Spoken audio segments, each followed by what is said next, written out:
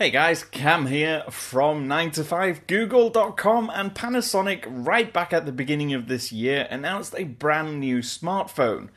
Or should I say, an Android-based compact camera. This is the Panasonic CM1. We're going to unbox it, take a quick look at what comes inside the retail packaging, set it up and give you a quick first impressions of this device.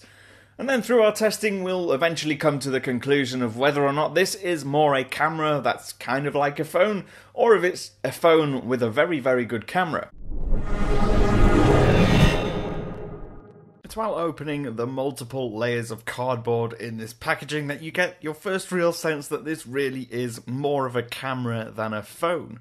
And once you get all the top layers off, you'll notice that you have the camera inside its own individual cloth or canvas bag. But we're going to put that to one side and we'll get another piece of cardboard out the way and we'll get to the user instruction manual, which says it's a digital camera, so there really is no doubt that this is an Android-based camera. The only other thing under another layer of cardboard is the Quick-Charge compatible wall adapter. But we'll put that all away and we'll get our first look at the device itself. Now on the top edge we have the micro USB underneath the flap and a 3.5mm headphone jack. On the left edge underneath another flap you'll find a micro SD and a micro SIM slot. On the right edge you have all your controls. You have a volume rocker and a power button, as well as a couple of dedicated camera buttons, including a camera on-off switch and the shutter button. But it's the camera itself that's the biggest talking point of this device. It's a 20 megapixel 1-inch sensor.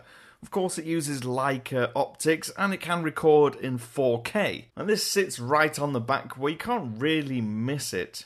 It has a manual ring which you can turn to do all kinds of functions and an optical zooming lens. And the back itself is covered in this pebbled finished plastic, which you tend to find on a lot of digital cameras. But as for size, shouldn't really compare it to modern flagships, but it's 21.1mm thin, which is about 3 times the thickness of an iPhone. Now other specs, in case you are interested, include the 4.7-inch 1080p display. That's about 469 pixels per inch. It has a Snapdragon 801 quad-core 2.3 GHz processor with 2 GB of RAM. There's also 16 GB of internal storage, which is expandable up to an extra 128 GB. Now once I updated the system software, I got my first look at the device powered on, and it's running Android 5.0 now, Lollipop. And it's a pretty standard version of the software, except it has a couple of Panasonic's own apps built in, and these are generally made to make using the camera a lot more like actually using a proper camera.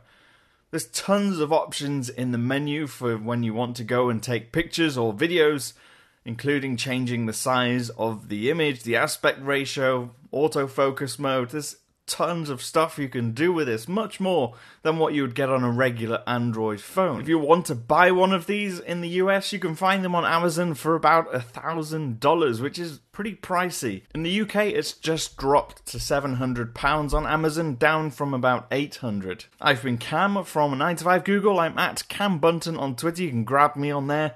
Tweet me, give me suggestions, give me your thoughts on this particular device. Would you buy one, or is it just too much for you to carry around with you every day? I'll see you again soon.